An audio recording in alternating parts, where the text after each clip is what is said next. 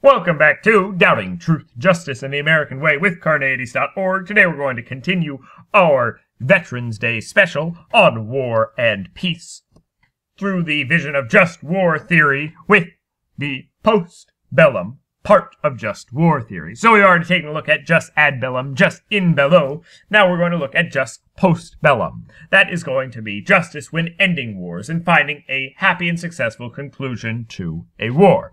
And hopefully instituting laws and policies that prevent the war from happening again in the future. Just like the first two, this is going to have a set of criteria that we have to meet in order for it to be just. So, first of all, proportionality and publicity. The settlement should be public and it shouldn't be about revenge. It should be about being proportional to whatever the crimes that were originally committed were, and it shouldn't be about just being really nasty to someone who you've been fighting for a while. Rights vindication. Most importantly, the crimes that triggered the just war should be remedied. It doesn't make any sense for us to fight this whole long war, the good guys to win, and then not to fix the original problem. Whatever the problem was, it should be fixed or remedied. Discrimination. Civilians should be punished for the acts of their government. Basically, socioeconomic sanctions are not allowed. Things like taxes that go directly to the winning side, they're things that are generally not allowed in a just war, because it wasn't the people's fault, it was the government's fault. Punishment, on the other hand, should be meted out for the leaders, specifically, that endorsed any war crimes, and fair punishment should also be meted out to soldiers that committed war crimes on both sides of the conflict. So even if the victors committed war crimes, they need to be punished as well.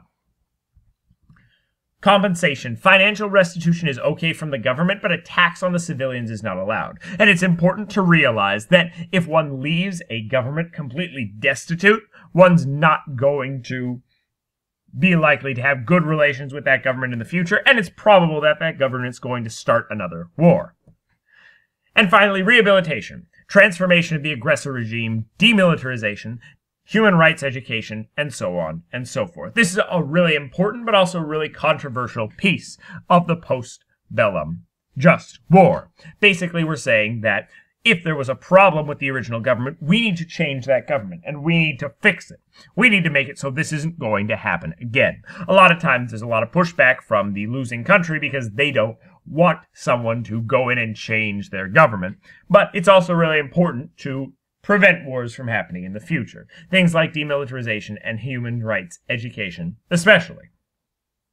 The problem, of course, with all of these post-bellum pieces is that history is always written by the victors, and whoever wins the war generally gets to decide what was a war crime, what isn't, what kind of punishment is deserved, and what punishment isn't, because they've won the war. They hold all the cards, and it's pretty tough for the other side to object, unless you have a really nice and objective international community. One can hope we have that someday, but until then, history is going to be written by the victors, and it seems to me that all is fair in love and war, so long as you win. Watch this video and more at Carneades.org, and stay skeptical, everybody.